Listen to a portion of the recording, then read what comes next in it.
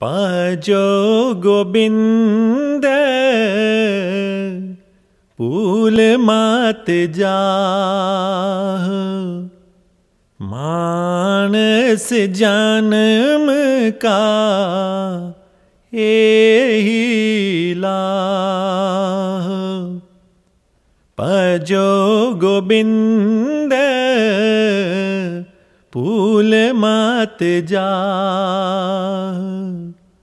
Manas janam ka ehi laah Gur seva te bhagat kamai tab eh manas dehi paaye Is dehi ko simre dev so dehi bhaj har ki sev so dehi bhaj har ki sev bhajo Gobind Pool mat jah Manas janam ka ehi laah. Okay, welcome everyone.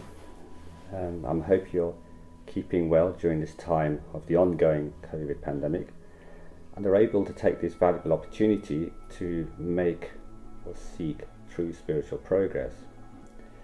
The subject of today's talk is titled The Truth About the Mind and is subtitled The Concept of Free Will and Choice.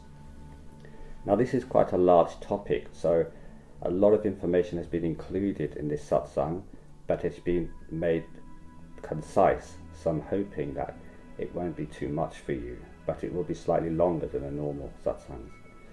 Now for those unfamiliar with the concept of a spiritual discourse, let me explain that this brief talk will be given in the form of a satsang, which simply means associating with the truth.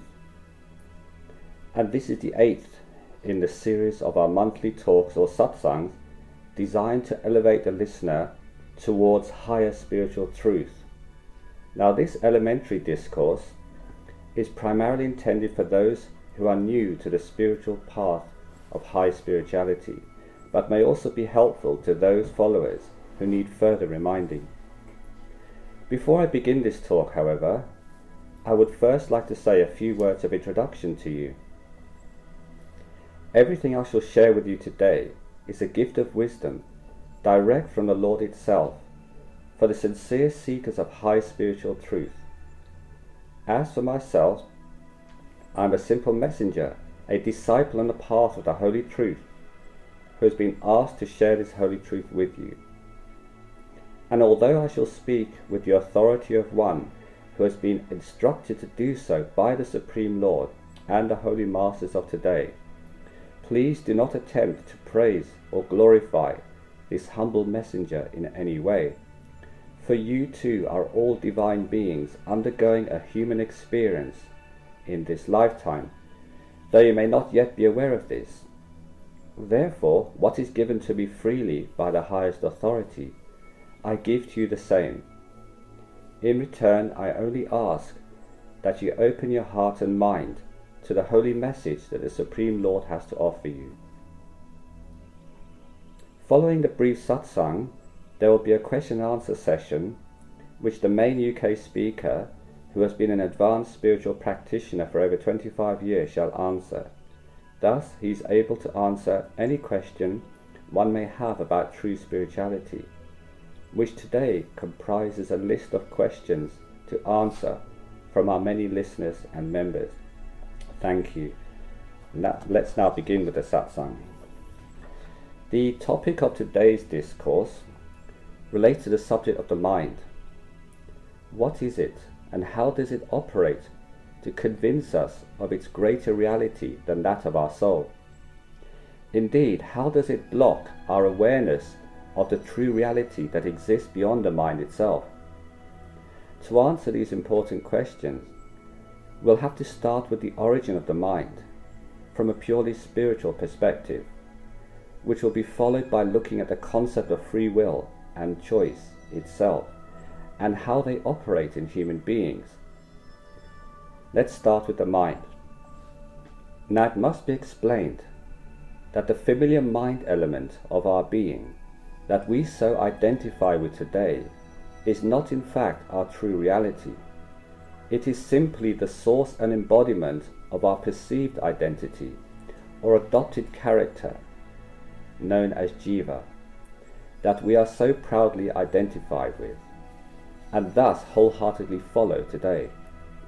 Yet it is an impostor, a clever deception that I shall reveal to you today, and is thus not our true or everlasting identity known as soul or atma. Indeed, the impostor mind that we follow today skillfully masks our true identity, the soul, in order to fulfill its illusory function. How and why this happens shall be explained shortly. Meanwhile, our true self, the soul, is the glorious essence of the divine, noble, wise, and infinitely great in every way, emanating high from beyond the level of our adopted mind, from a region known as the kingdom of truth or supreme consciousness in the fifth realm of creation. In contrast, the individual mind, our assumed character, that we have become so attached to, which, as we have learned, is not our true identity, actually originates as a phantom character in the great play of the divine from the much lower second realm of creation, the realm of illusion and thoughts termed the causal realm, as an attachment to our soul, simply in line with our soul's desire for adventure. This mystery will be explained shortly. Meanwhile, the second realm of creation itself locates just above the first realm of sense perceptions, termed astral realm, in the grand hierarchy of creation. Now, as the realms of creation were fully explained in the second spiritual discourse of this series, which described the structure of creation beyond our known physical or zero realm, there is no need to repeat all that here, so let's continue. As was explained in earlier discourses, the reason why our divine soul is associated with an illusory mindset or character today is that our soul, in the sheer spirit of adventure and possibilities, left its true home in the fifth realm of creation, known as Satgurus or High Kingdom of Truth, for an adventure into lower truth and ignorance, simply for the experience of it, because it can. This adventure includes the well-known spiritual regions of our current universe, heavens and hells, angels and demons, deities and holy masters, and so on. Indeed, all the stuff of illusory creation that we already know or have heard about today. However, as a safeguard for our daring soul, an agreement was made with the soul's origin, our divine creator Satgurus, that religions term as Heavenly Father or Almighty God, etc., to be rescued when the soul gets weary of its adventure and wants to return home, no matter how lost the soul may be in the wonder of illusory creation. Therefore, the soul is fearless in its deception, in its adventure, and into the possibilities of illusory existence. Furthermore, as a drop of the divine ocean of Satnam, or True Lord, the soul cannot be harmed in any way by its adventure, and so goes forth into the unknown willingly. It's all part of the great marvel of creation that has already been explained in earlier discourses. So let's continue from there. Going back to the illusory mind element of our being, let's look at how the mind itself works. The structure of the mind is much like that of a cloud or smoke, ever-changing and subtle, and is neither male nor female, but carries both traits at its source. Its average lifespan is 1 to 3 million Earth years, and so many lives in the astral form and the physical form can be cycled in just one lifetime of one's mind or character. And once completed, the soul is ready to depart from the mind. Therefore, upon the soul's weariness of its adventure, a great rescue is mounted by the Supreme Lord via a holy master, perfect saint or noble mystic here on earth, which indeed is the entire difference between true spirituality and the mainstream religions of the masses. Now, for those who wish to know a little more about the marvel of the illusory mind itself, that so convincingly traps us in its illusory web of drama and adventure, let's take a closer look. In its primary function, the mind is responsible for our thinking ability and operates much like a computer here on earth.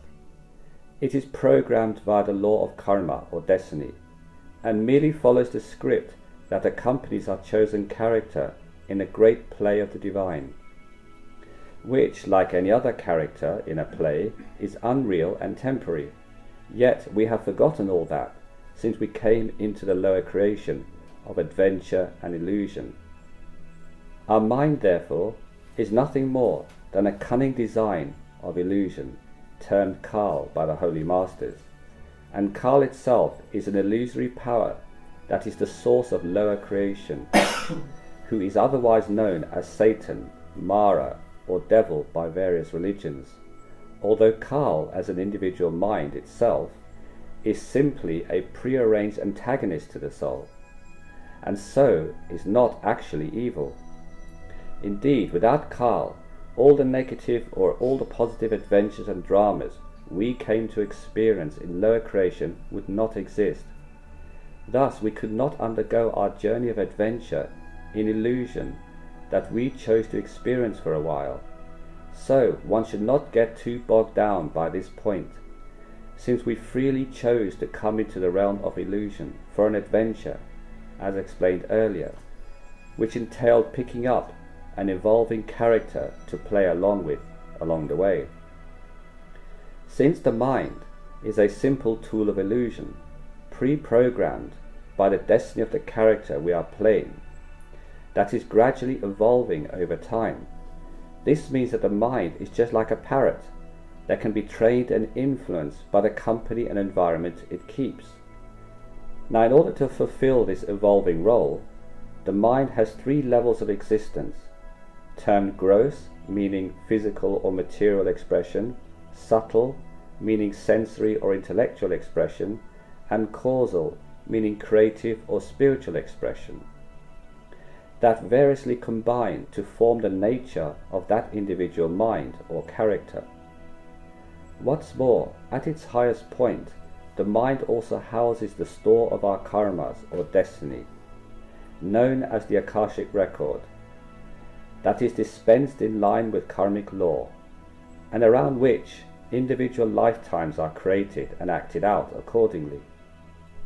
This is what is meant by the scripture saying, "First the script is written, then we take birth to fulfill it." However, the human mind's primary function is that of thought and imagination, which it simply expresses through passive, intellectual or fantasy attitudes and behavior that together provide the elements needed to function in the lower realms, meaning the impure 0 to 2nd realms of creation. The balance of these elements also creates our character's nature in each lifetime. Thus, the mind is the source of the much talked about ego, our mind's identity, that we as human beings are so attached to. Among the ego's many attributes is its habit of creating distinctions and preferences between one thing and another, as well as for other beings in creation. It also creates desires for lower or base activities, which are then fed to the senses for our indulgence. But what we don't realize is that despite our enjoyment of all this, there is a consequence for the ignorant misuse of this facility, which results from both the decisions we make and the intentions behind them. Negative consequences can include personal suffering, poor health, tragedy, failed relationships, financial problems, confusion, fears, loneliness, and much more, as well as having to take future births in lower species to match our level of behavior today, or we may even have to visit one of the hell regions after death to clear persistent or heavy karmas as a result. Let's now take a closer look at exactly how the mind functions in lower creation, i.e. from the second realm down to our physical realm. For example, why do some people display good qualities and others bad qualities, as we see them? And why do both seem helpless in this expression? Why do some people become sincere seekers of spiritual truth and others not? Indeed, how does the ego mind have such a powerful effect on our soul, and so on? The mind itself is a lower conscious expression or tool of the soul that only exists in the lower illusory realms of creation. And just like God, the totality of all minds is cosmic in origin, operating everywhere at the same time, from the second realm down to the zero realm. This means that in reality there is only one universal mind, originating from its source at the top of the second realm, yet it is projected into many individual minds, and has the ability to create in a similar way to God's creative power, though greatly inferior in quality and ability, of course.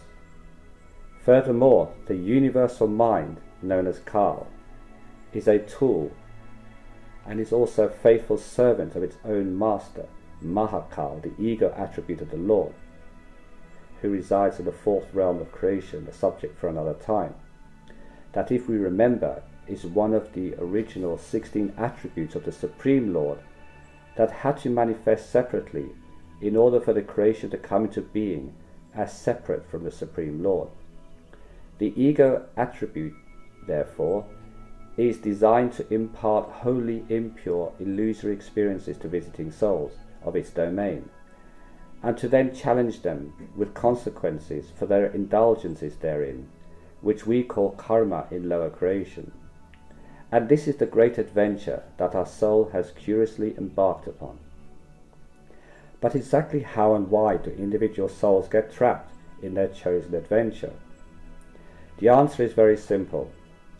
Individuated minds, in the form of ego eyes or characters, that are just concepts initially, naturally become activated or alive by karmically embodying descending souls who enter their domain in the second realm, but only after those souls have each chosen a particular story or mindset to participate in, from the great storehouse of adventures located at the very bottom of the third realm, bordering the second realm.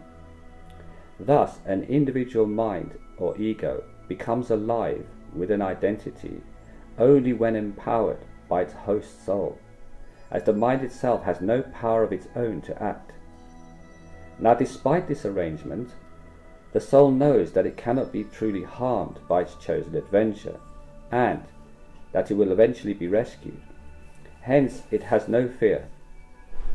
However, through the ongoing process of descending into ever deeper states of illusion, the soul enters into slumber and forgets its true origin, thus over time gets trapped and lost in lower creation.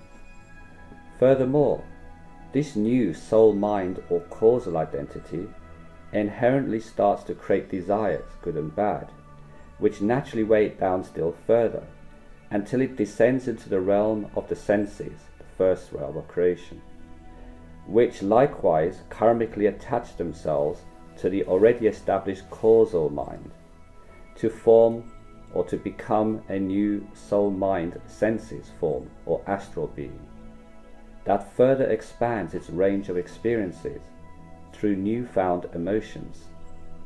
Then, as sensual indulgence takes place, so does this new form create even deeper, gross consequences, which weigh it down still further, until it sinks low enough to then have to take birth in the physical form, through adopting a physical body of a relevant species according to its merits or karma.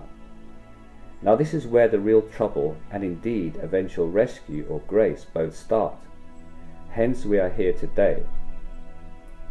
So, to summarize how all this happens, let me explain the true marvel of it all.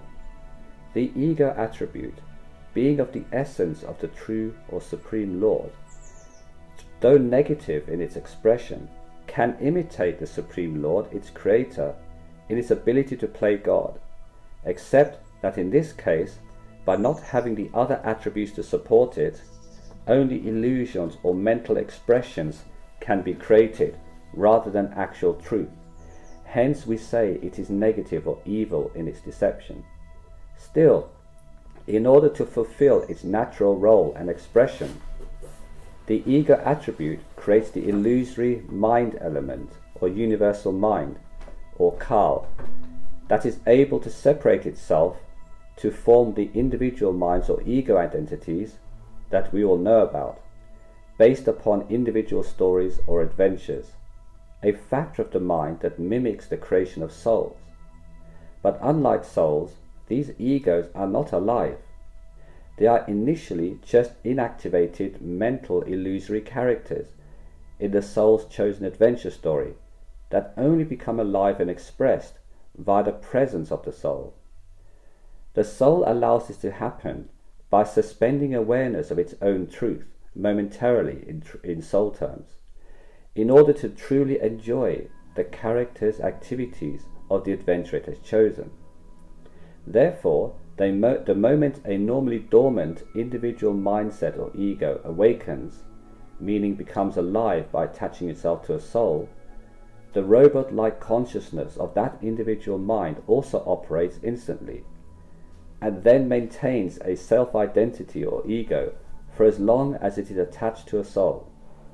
So, the individual mind that is attached to our soul thus becomes our new identity, due to the soul's initial will to have another type of experience, or temporary experience in soul terms, which, much like an actor here on earth who wants to play a drama role on the stage, such as a hero or a villain, etc., for entertainment, takes on that role. Now, although the role is untrue and unreal, the actor has to get into character to make it work. Similarly, so does the soul do the same. Thus, the whole region of mind is just like a stage, created out of Kal or universal mind's remarkable imagination, much like a fantasy or virtual reality of character and story here on earth.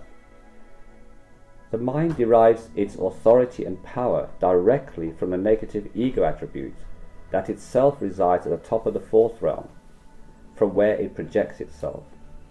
Uniquely, it resides at a lower level than that of the other attributes of the Supreme Lord, because it fell from grace a very long time ago, through its desire to create its own mockery realms, meaning the fourth realm down to the zero realm, in order to satisfy its special need for love and worship. Yet, it is still one of the original 16 attributes or sons of the Supreme Lord, mentioned earlier, that is designed to give souls a new and unenlightened experience of existence via the realms of illusion, just for the soul's adventure entertainment. Hence, from the Lord's point of view, this attribute is a marvel of illusion and deception, and is not actually evil, though we see it today as a battleground of good versus evil.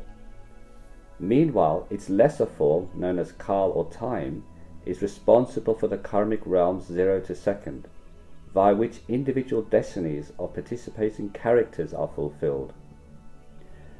Having now established how and why humans function here on earth, we must next address the issue of free will. To what extent do we have true free will? What about our choices in life? Is that not an expression of free will? Well, as we have seen, our Supreme Lord is the creator of this grand creation, from the fifth realm down, with all its trials and adventures. Our Lord has created man in its image, to represent the nobility of God on earth, and so on, as it says in the scriptures.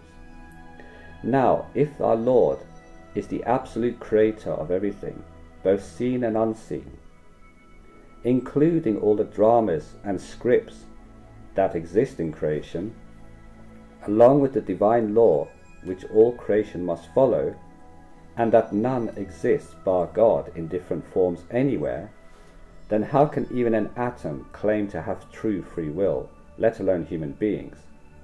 This fact bears thinking about when we ask this important question. For example, in the Bible it is written that even the hairs of the body are numbered. And Guru Nanak of the Sikh faith also says, not even a leaf moves without his order. Even a leaf is given the order of when to move. So how can we say that we have true free will? In Buddhism, it similarly says, there can be nothing absolutely free in this world, physical or mental, as everything is conditioned and relative. The Quran says, no calamity befalls the earth or in yourselves that is not inscribed in the book of decrees before we bring it into existence. Now let me explain further. If we had true free will, we would not have been part of this physical realm today. We would have naturally remained within the spiritual realms or with our Creator. Indeed, nobody consulted us before being sent into the physical realm, and nobody consulted us about our country of birth, our parentage, the environment of our upbringing, our schooling, our religious belief or background, our number of brothers and sisters, or even about our inherent health problems, etc. Yet all these things go a long way to condition our mind to think in a certain way and to act in a certain way. And when linked with our given choice of friends and relationships within the atmosphere of the environment we live in, this molds our thinking into what we have today. Thus we behave accordingly.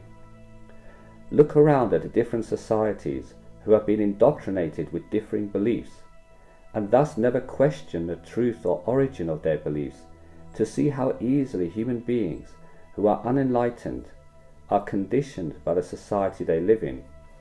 In many cases, they are also taught not to question their current beliefs or culture, nor to strive to be even better or a more noble human being than the society they live in may allow. Indeed, it takes a great and courageous man or woman in any society to question the truth of the society they live in, or the culture they are born into made to follow. Thus, when there are so many things that are not in our control, accompanied by the inherent characteristics we are given, how can we say that we have true free will, or that we can even make the right choices, freely and fairly? At best, we have only apparent free will, meaning we make choices based upon our conditioning. But from the higher perspective, there is no free will at all, as the script has already been written and now must be played out accordingly. Indeed, many past masters have often said that we are just dancing to the tune of our karmas, like puppets. Karmic law is pulling our strings, and hence we are dancing. But still, we boastfully take the credit for it, through ignorance. They further say that the whole creation is just a play of the divine, and so is merely an illusion that we take part in, according to our karmas.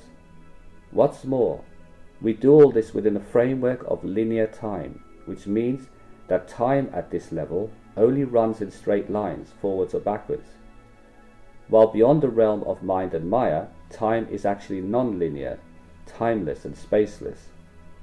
Also, the amazing truth is that time itself does not move at all. Only we and all other life forms move along the pre-created timeline of events, called destiny or karma, to fulfill the roles we are playing. During our journey through creation, that may appear to represent moving time. But what does it all mean for us? To summarize, if we and all creation are simply part of God itself, functioning under God's fixed law, then how is it possible to have free will? Even top scientists in the field of mathematics, metaphysics and genetics concede that our cosmic laws do not allow for the concept of true free will. Furthermore, all enlightened masters actually say that true free will cannot exist because our material self is not the real self. So, if the material self is illusion, then its so-called free will is illusion too. Therefore, although we may have the illusion of free will, we do not have it in reality. To test this idea, try using your so-called free will to stop thinking completely for just 5 minutes. You'll find it impossible, even for 30 seconds. So where is your free will then? On this point, holy masters and top scientists seem to agree. So now, what actually is karma or destiny, and how does it affect our apparent freedom of choice? Karma is another term for retribution, which means justice, or even destiny. As Jesus Christ once said, "Whatever a man sows, so shall he reap." This clearly refers to karmic retribution, and simply means that for every thought or deed, there will be a consequent reaction. For thoughts and deeds create a ripple in the very fabric of creation. Therefore, whatever we think or do in life carries a consequence, either good or bad. This consequence may be met in this lifetime or may be carried forward into the next, depending upon the stack of karmas already waiting to be delivered, but it is never forgotten. We call this retribution in a next life or fated life destiny. So, despite this dilemma, can we truly help ourselves in any way? Well, surprisingly, through using the concept of conditioned choices, meaning choices based upon our karmic circumstances, coupled with that of our inherent characteristics, the answer is either yes we can right now, or yes we can in time.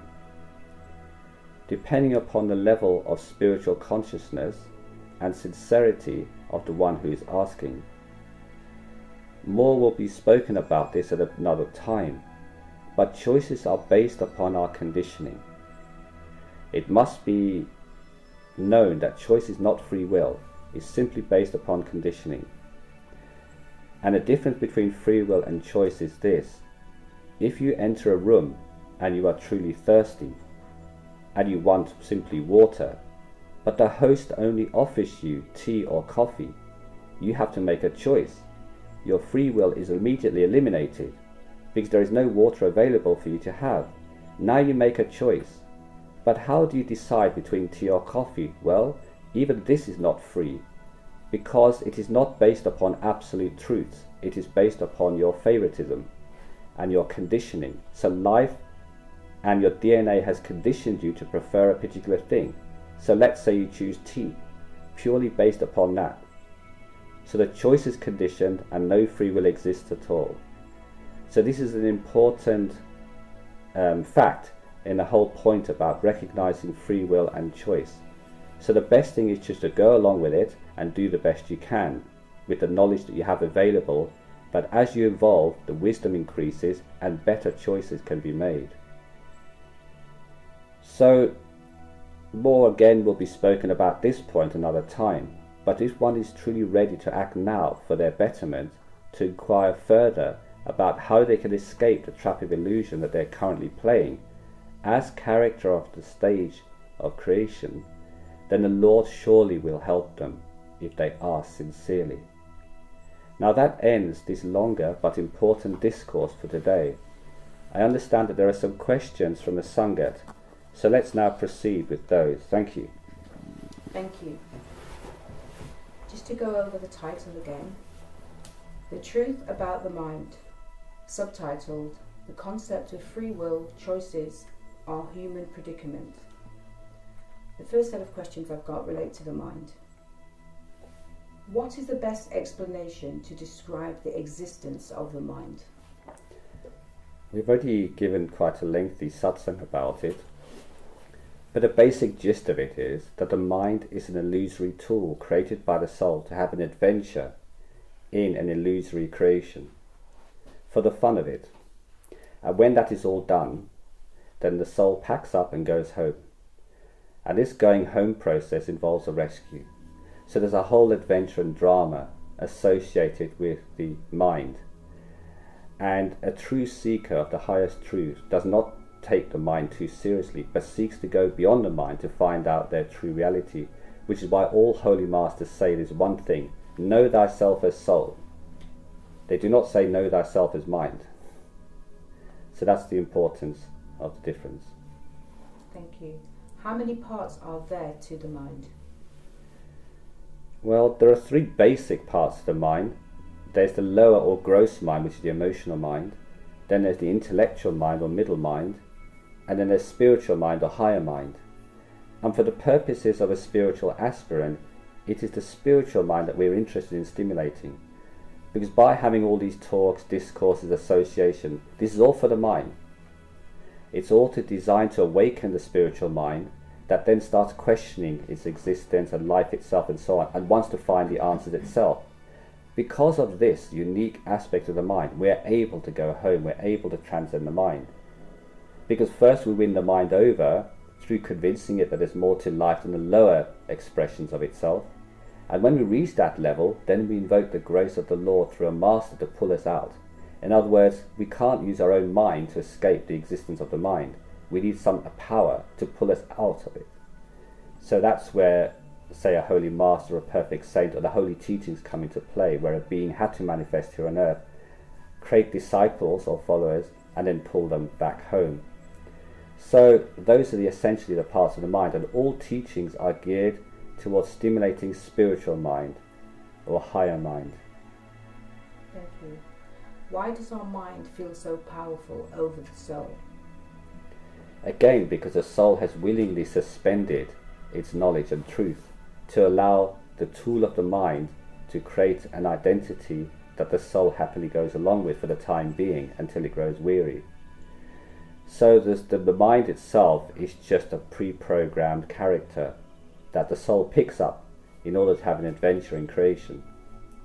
So the mind actually doesn't have any power. The only reason the mind has power is because the soul allows it. If the soul allows it to have power, then the mind plays its part and the soul goes along with it. But, as was said in the Satsang, once the soul gets weary of the whole plan and says, I've had enough, I want to go, then immediately the rescue is mounted. And we call this rescue plan, divine intervention. So suddenly the Lord manifests the Holy Master for us, we get attached to it. The Master stimulates a higher mind, the spiritual mind we spoke about a moment ago, creates an interest in the mind to follow that being, and at first that mind doesn't understand who it is that's sitting in front of it. They just say, oh, this is somebody great, it appeals to our higher understanding, we like it, so we love it, and all the emotions are engaged, everything. But it's only when we cross the level of mind and Maya, and we attach permanently to that representative of the Lord, that we actually realize what that was and the whole gameplay. And then we become so fascinated by that and we just go back home. Will the mind accept defeat gracefully? No. The mind is a pre-programmed tool, and as a pre-program it is designed to keep on going indefinitely, forever, and it doesn't want to change the programming. So the only way is to get out of the level of the mind. Now in that programming there is a certain time when the mind starts becoming a seeker. The whole thing is prearranged, even the time of the rescue is prearranged. And at the time that the soul becomes weary, also the mind itself steps up the game and starts seeking higher truth. It itself gets weary and it wants to know its own source and where does it come from, why it exists.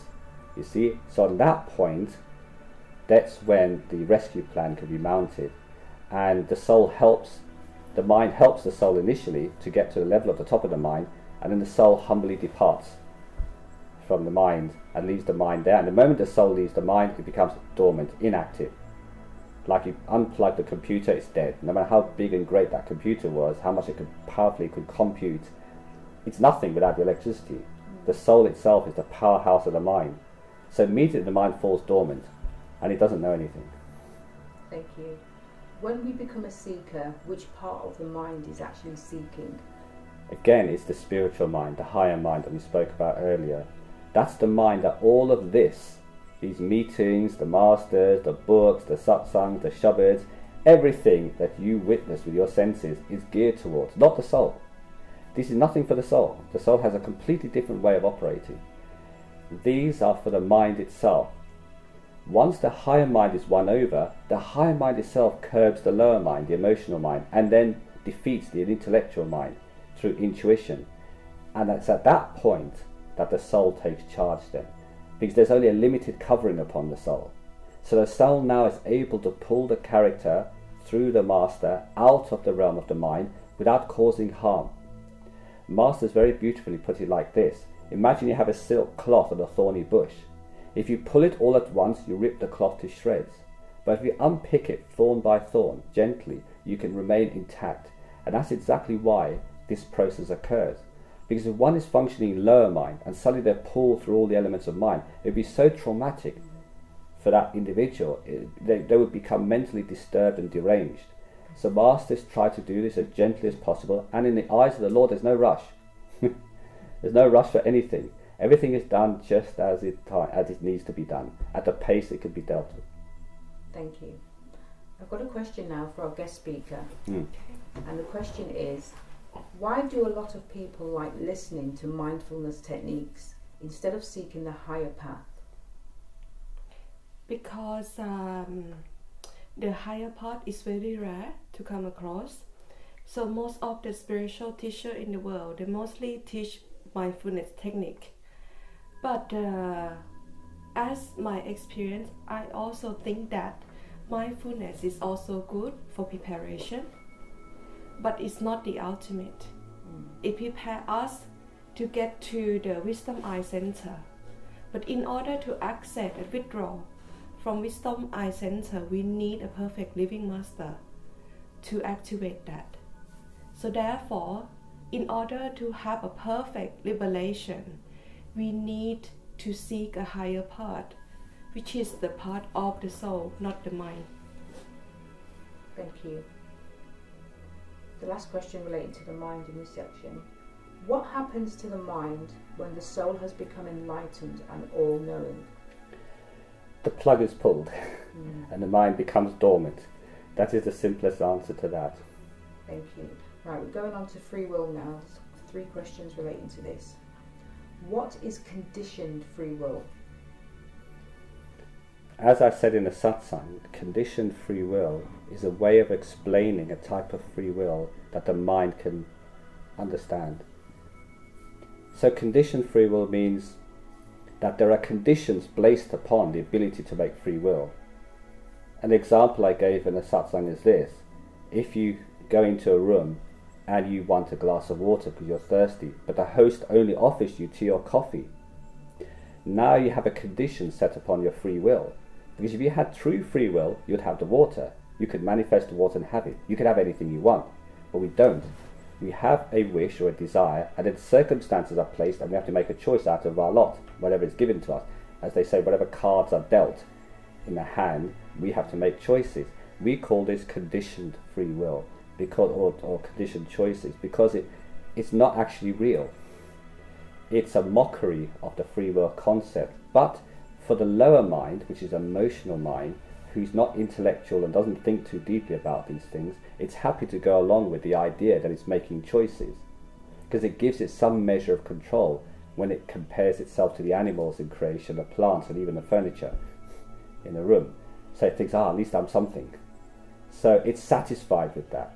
But as the intellect evolves and it starts questioning it and saying, well, the scientists question the whole concept. They say, well, not even an atom has free will. So, but because they can't comprehend that every choice they're making is destined, then they just leave it. They don't want to entertain that because it's just too much for them. But they at least get the idea that there's a possibility there.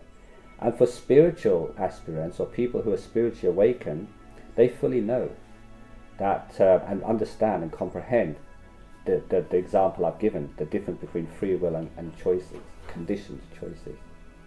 Thank you. I think you've already answered this second question, but I'll ask it again. Why do we not use our free will stroke choices in the right way?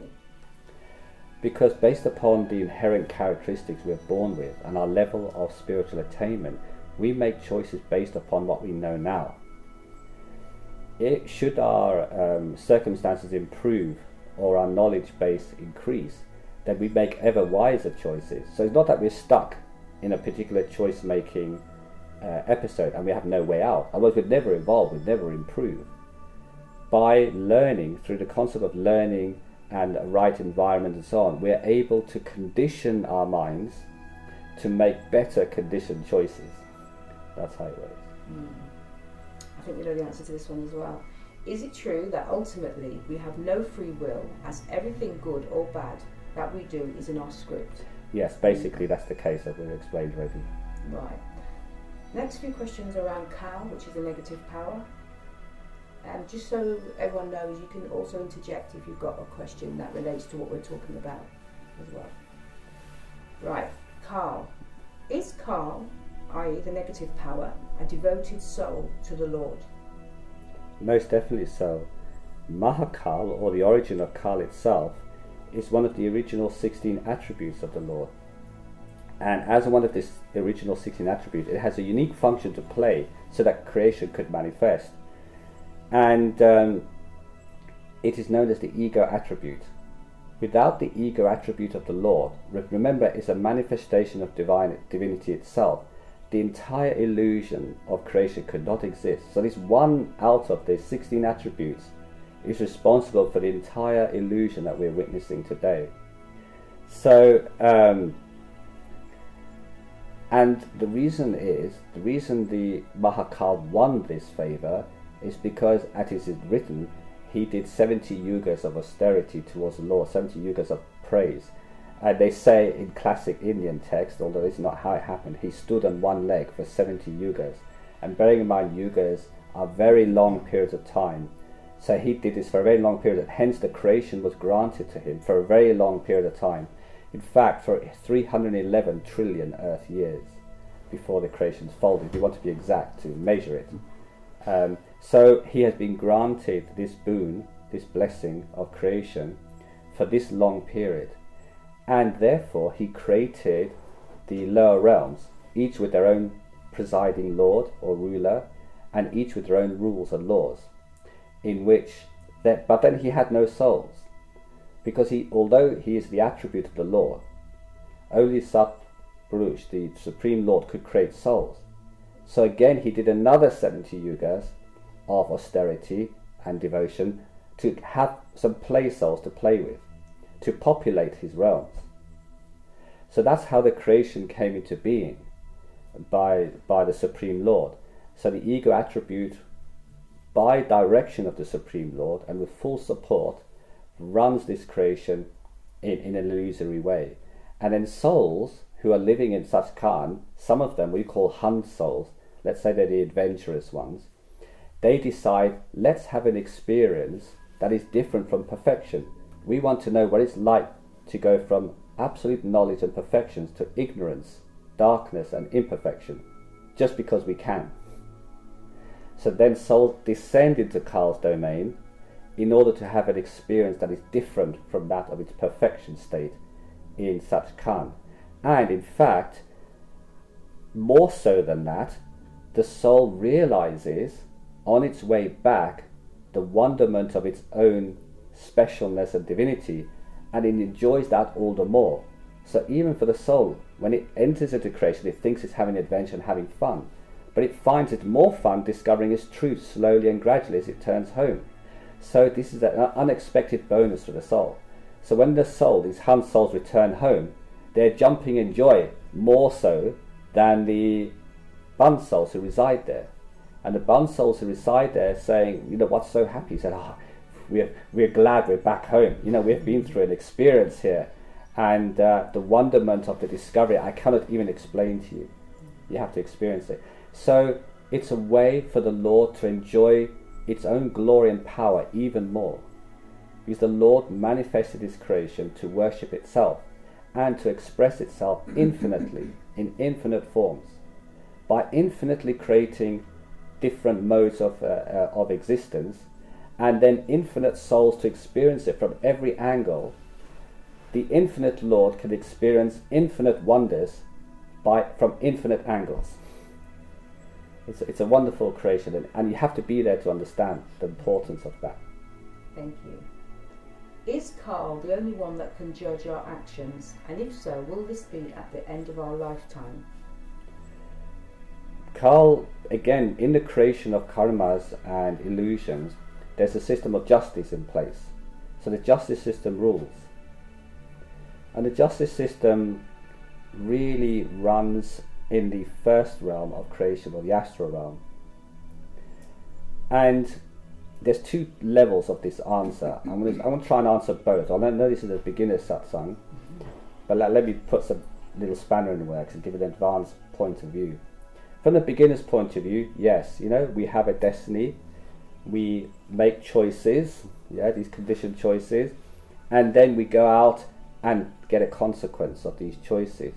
And this consequence is met out in the Dharamraj court on the first realm of creation, where King Judge of Dharamraj, he then looks over our entire life and weighs accordingly our good and bad merits, and then decides our fate. On the one hand, when looking at it from the human perspective. When looking at it from the higher perspective, we make the judgment ourselves. Because we judge what is right and wrong, and we believe in the judgment system, therefore we bring about the entire court to judge us.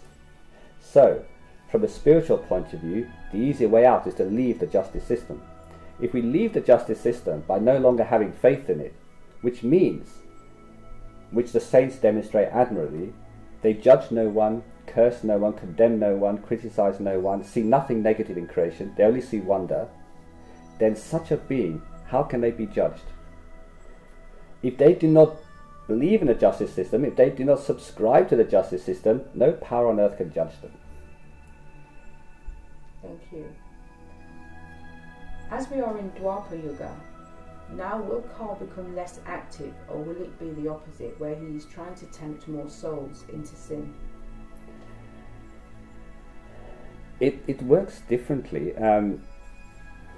In Dwapara Yuga, yes, Karl becomes more clever in his activities. Whether you say he's more active, because he's always earnest in trying to keep souls trapped in creation for as long as possible, because that's his role, he becomes more clever in his deception in Dwapara Yuga, I would say, rather than more active. In Kali Yuga, it's very easy, because there's so much suffering in creation, and Karl can use that as a weapon against the truth, saying, yes, if there is a God, why are you suffering? Then there can't be no God, so come with me instead, throw your lot in with me instead. I will give you all the senses and wonders. But he doesn't tell you the price of hell. So he keeps that a secret, because he's the art of deception, and the job for you is to overcome the deception. So in Dwapara Yuga, the methods are a little bit more clever. So there will be many spiritual paths formed, and many so-called saints and masters come into being, who teach, say, mindfulness techniques or lower techniques, or the physical sciences or philosophy, or sometimes even pretend to be masters, which is a whole other subject. And they are responsible for leading souls astray. And because souls become more seeking in Dwapara Yuga, and they're not yet at that level where they could recognize the true from the false, they latch on to whoever they feel a connection with, that could offer them something.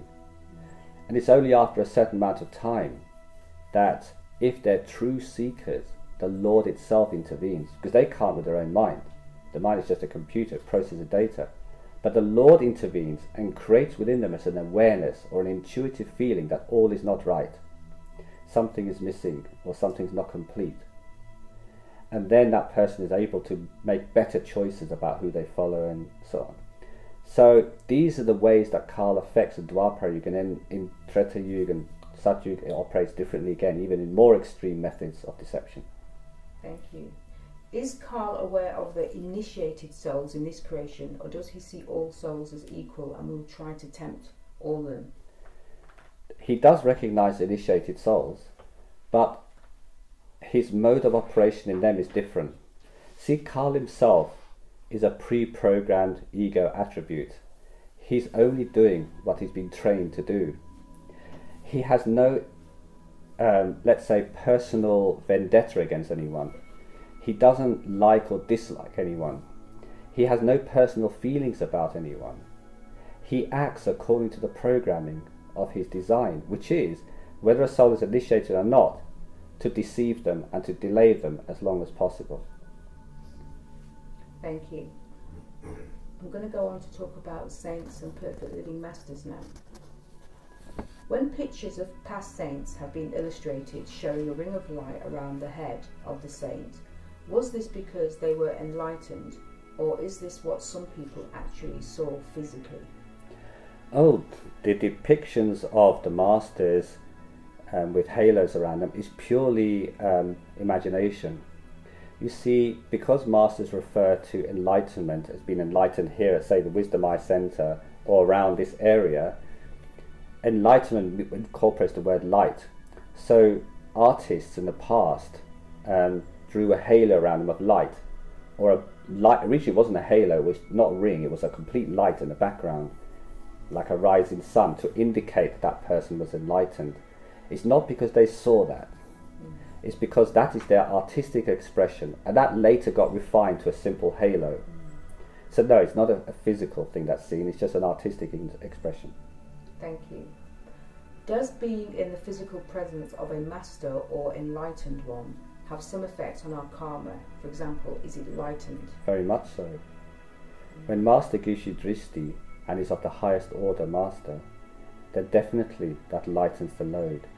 And we call this divine intervention for those fortunate enough to come into the company of such ones, and also to recognize that company. Is it possible to see past saints when we go within? Most certainly, you can see anything you want. Anything that has occurred and will occur is recorded in the records within the astral realm. You can go back in time, you can go forward in time, you can look at the present. So not only can you look at past saints and see their entire story, which is what I had to do when doing some writing to know the truth about the matter, you can see any aspect of creation. You can go right to the very beginning of when the mind first created the creation to the three deities. But only if it's written into your script? Yes. Okay. Everything is according to the script, but you don't know what is written, do you? So therefore your heart's desire, or whatever is given to you as a desire, will make you go that way. And remember, whatever you desire, you can fulfill, otherwise you wouldn't desire it. No desire is given to you that cannot be fulfilled in some way. This is the really unusual thing. So if you desire, let's say, grandeur in the material realm, you may not get it right now, but you'll come back and have to get it, and that'll trap you here. All desires must be fulfilled, but those desires are determined by your conditioning. So some people desire one thing, another desires another. Why the difference? Because they have different conditioning. So your desires definitely allow you to see what you want to see and not. Another one, like myself, wasn't interested in sightseeing in the lower realms, wanted to go straight to the soul realm, wasn't interested, done it all before. You know, another person says, yes, I want to see the saints, I want to meet Guru Nanak inside, I want to see Guru Gobind Singh, I want to see Jesus, I want to see this. Master says, okay, go on, have a detour. Yeah, and it's just given like that. Yeah. But he holds a rope. He says, okay, I'm going to let you go so far, otherwise you get sucked into the whole thing. And then he pulls, tugs and says, no, come on, let's go, you've had enough, come on. Thank you. Right, I've got a question here for our guest speaker. What was the most well-known female saint that you can tell us about? Female saint? Yeah. My first master, Supreme Master Shinghai. She a lovely person. She's your master too. So yeah, she's the one who introduced me to the light and sound meditation. So without her, I don't think that I'm gonna come to know this higher part, because in the East, in the Far East, it's very difficult to know about the technique of Surachapat Yoga. I was searching all along, and I went to different temple and ashram, and all of they teach mindfulness technique. That's not something that I seek for. After I read her books, I decided to get initiation, and I really appreciate that. and she translates all the teaching in Thai as well. So I come to know this higher part in Thai. Thank you. Is it... How many of the Sikh Gurus were perfect living masters? For myself? Mm-hmm. Well, shall I be controversial here?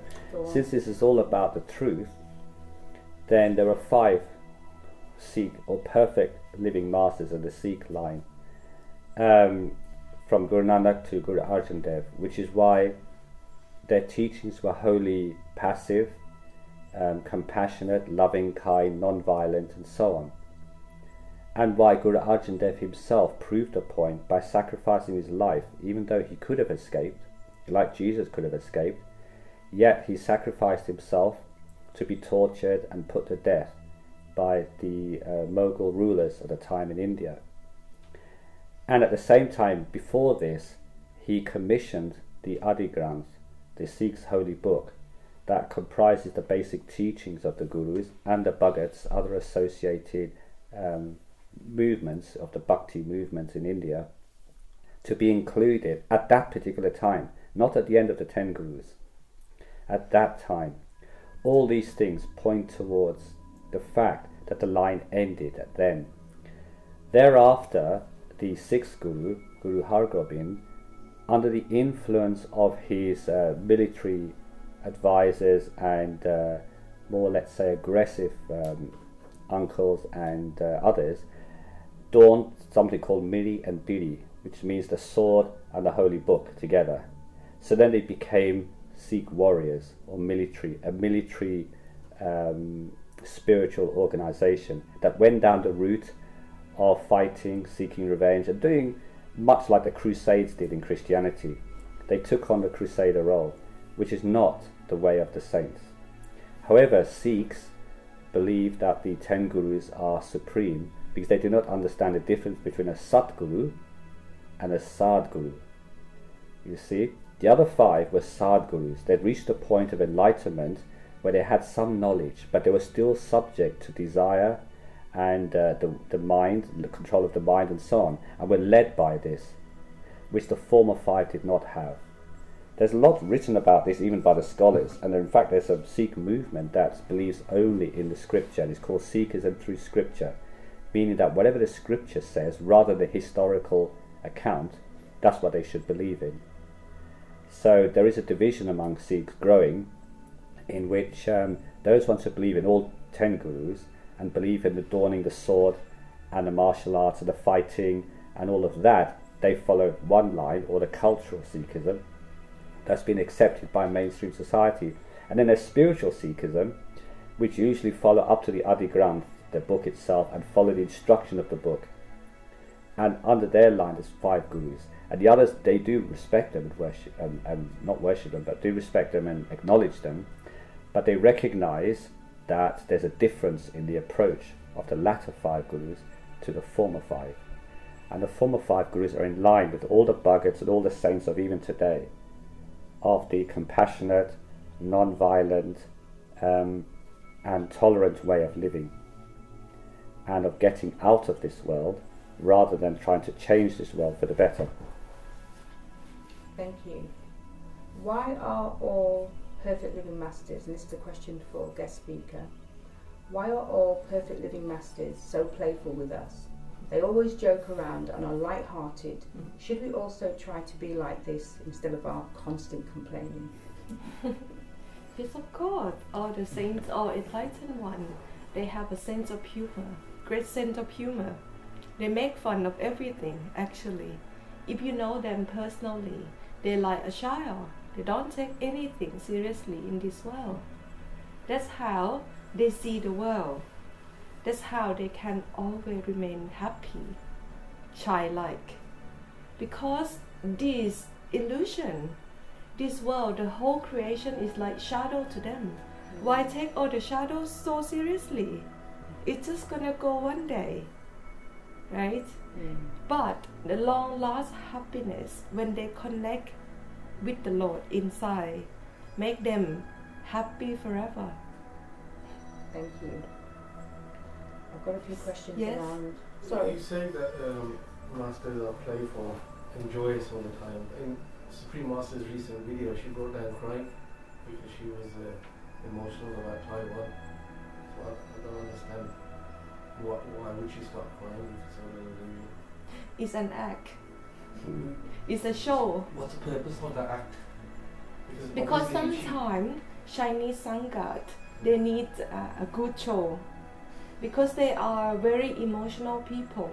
So therefore, how they connect with the master are very emotional. Sometimes very selfish love. So I saw one gathering where she walked among the aisle.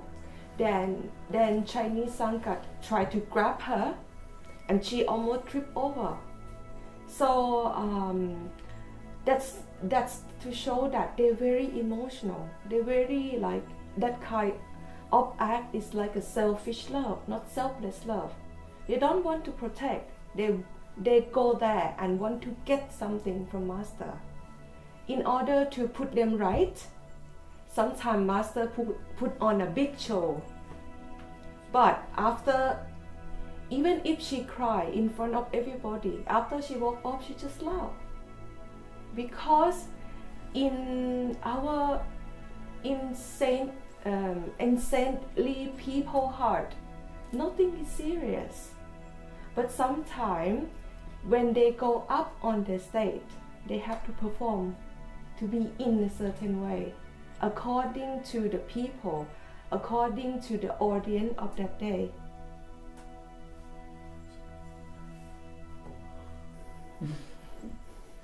Okay, going on to family now. And this is for you, main speaker. Is it okay to let go of negative family members and friends who you do not wish to communicate with? Or do we have a karmic duty to fulfill, especially if they are always contacting us? Should we have boundaries? Yes, we should have boundaries. We should have our limits. We should not compromise our principles in any dealings we have, family or not. However, yes, it is okay to steer away from negativity, but not to judge. There's a difference between recognizing negativity and saying it's not for you, and judging. Sorry. So if you judge, so shall ye be judged. That is the moral of the story. Of course. So, yes, you have to fulfill your karmic obligations and duties. Sorry, dry throat. But we should have boundaries based upon our principles of life. We all have certain principles, some higher than others. So we should always follow our principles. Thank you. Question for guest speaker now. A family member recently died. We have sent a condolence card from us all as family. One of us has contacted the deceased family via phone. We have been distant for many years. Is this okay, as it won't feel authentic doing anything else? I don't understand the point of the question. Can you explain a little bit to me? Okay, so a family member has died and they've sent a card to say we're sorry about your loss. And they don't normally associate with the family. They've been distant for a long time, but they have called them on the phone just to say, we're sorry about your loss. And basically what they're asking, is it okay to just do what they've done because they don't really feel like doing anything else, even though someone's died? Because the norm is to go and visit and talk and say how sorry you are and just go through the motions. So they don't feel authentic in doing all that. You mean do they pretend? Yeah. Is it okay to pretend? Well. So in the principle of the precept, they just don't want to do anything. They just don't want to do anything. In the principle of the precept, we should do no harm to ourselves, nor that we should harm others. So in order to have a good relationship or remain good feeling toward one another, do what necessary, because I have been told that especially in the West, we are polite society. So we have to do what we must have to do, you know, in order to keep everybody happy. Okay. There's no harm in it. Thank you. Last question to you, main speaker, regarding family. Are our ancestors connected to us in this life, and can they affect our influence us now? Not really. This is very much an ancient tribal custom in which once somebody was buried, they were buried in a certain sacred way or on a certain site, and then people would go and visit the burial at certain times of the year to pray for their soul, that they go to a better place, but also in some cases to ask them for help as intermediaries, because it was considered that because they're dead, they're sitting somewhere between the physical world and the God, so they can they can intercede, they can act on behalf of the living. So certain offerings were made and certain requests were made for help, but also other times they were prayed for by the family to say, wish you well and everything, so that they can collect the favour back. So this idea of first wishing them well and everything's fine, because at a later date you'll call upon them for help, is how this whole ancestor worship came about. And so the answer is no, because once after 49 days in the karmic court, the decision is made of where that soul is going to go next, and it breaks completely, entirely with its former life. Only a record is left in the astral record of that former life that you can see. So for example, a psychic or a medium can go and say, see Auntie Granny or Uncle Tom or whatever. What they're seeing is a reflection of the former self, of the former existence, but not the actual being. And they can even interact with that being, because the former self has a pre-programmed mechanism based upon their own life experience as how they would react. So they can actually create and imagine, because remember the first realm is a realm of imagination, so they can actually imagine that person saying something to them and take it that that's actually being done, and it isn't in a sense. So because of this, that people see people in the afterlife through this imagination process and the record, they believe that these people are just hanging around waiting after death. So because of this, when it comes to ancestor worship and veneration, they think, oh well, they're sitting there waiting to help us or whatever, or even to harm us. In some cases they try to make offerings to please that soul, because maybe they're a bad person on earth and they're thinking now they're going to seek revenge upon the family. So there's even that side. Yeah, so that's the whole reason why ancestor worship or ancestor recognition came about. Right. Sorry, can I ask you a question Yeah. related to that? I was told that when you get initiated, it affects like 7 generations. Yes. How does that reflect the answer you've given? Because the ancestor veneration or recognizing an ancestor to help you is a totally separate thing. What they're talking about is that they're somehow residing in the astral realm, hovering and waiting to serve us or to harm us. With 7 generations being rescued, actually that's not even correct. 7 or 5 or 9 numbers are given. The reason why numbers are given is because they want to give masters want to give an idea of the collection of souls who descended with you. So let's say a collection of 1,000 souls descended from Satsang to play the drama of your character. Each one has agreed as a job lot to play each individual role. There'll only be a certain number of people that you meet in your life. And those individuals, the ones who form a closer relationship with you because they have more to do with you, you can say 5 generations, 7, includes friends as well, by the way, not just generations of family, close friends, anybody who's attached to you or somehow involved in your life personally, they can be saved. When that one individual in that whole collection gets initiated, it creates a domino effect across everybody. So eventually everybody will be brought into the fold. That's why masters emphasize so much the point about being initiated and accepted by living, and they bother even mentioning this. Why would they even bother mentioning this? Because it has no bearing on you whatsoever, actually, in this life. The reason they're explaining this in a very short form is to make you realize that the entire collection that you've come with are automatically saved when one person is blessed. And that's the grand magnificence of this whole rescue plan. Thank you.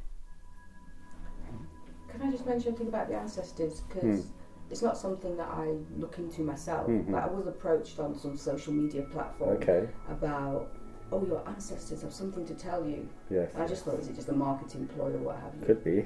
This is what I'm thinking. This is what I'm thinking. And I thought, but I didn't feel that pull, you know, to Don't worry about it, investigate. ignore it. Like you Oh, say, it's most likely marketing because Yeah. people have no belief system here in the West much. So you could throw anything at them. You could say crystal is calling you, the Mount Elba is calling you, that Yeah. tree over there is calling you. Say, oh really? Yeah. People get excited by these things. The Westerners are so easily won over. That's True. why there's millions of cults in the West.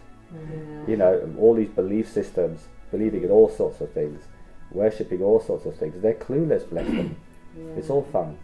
And people want a connection, don't they? Yeah, they want to Wanna- feel meaning in their life. Yeah. They want to feel purpose. They don't understand. It starts with them. They don't need an outside agent. True. But that's the way it's sold now, because they think, no, we're useless, we're this, we're that. We need some outside agent. Okay. Thank you. I've got a couple of general questions, and then that's all my questions here. So if anyone's got any questions they want to ask, please get them ready. Is remote viewing the same as time travel? And is it okay to protect our consciousness to other geographical locations in the present moment?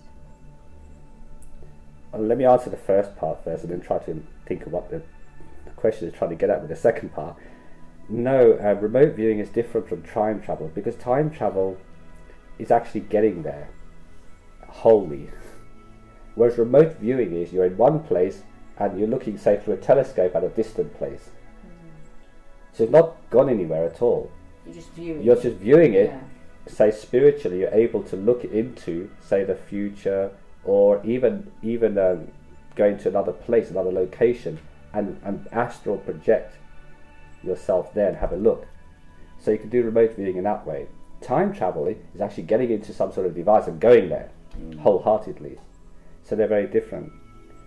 Second part was Yeah, saying, go on. and is it okay to project our consciousness to another geographical location in the present moment? This now they're referring to astral projection. A lot of people practice astral projection as a means to explore the physical universe or the physical world through spiritual projection of themselves. This is a popular thing. From an idealist point of view, from a purely spiritual point of view, it's not recommended, because this is a great distraction to the real spiritual journey of going within. Because what you're doing is you're using your spiritual ability to go out into the creation again. You're not actually going within, you're going in the opposite direction. So let's say you've lost something in the house, like a ring, but you go looking for it in the garden, and you created a whole team of experts and metal detection and everything. You'll never find it. You'll keep wandering around in the garden. How can you ever find the ring? So if we're looking for our truth, our true self, that lies within us, and we're projecting ourselves geographically elsewhere, how can we ever find truth? So whilst this is entertaining, Yeah. from a spiritual point of view, a real seeker, don't bother with it, because it can lure you into it. You can get so taken back by it that it can hold your spiritual progress back by several lifetimes, in fact.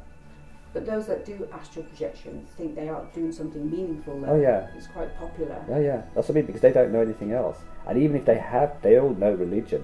Most of the people who do astral project have heard of religion, have heard of God, have heard of it, but they choose, because of their scars, their sensibilities. They choose a particular way of looking at the world, and they want to enjoy it that way. Thank you. I've got a couple of questions now around people. Sometimes we meet people for the first time and can feel a strong connection. Is this from our past lifetime? Most certainly.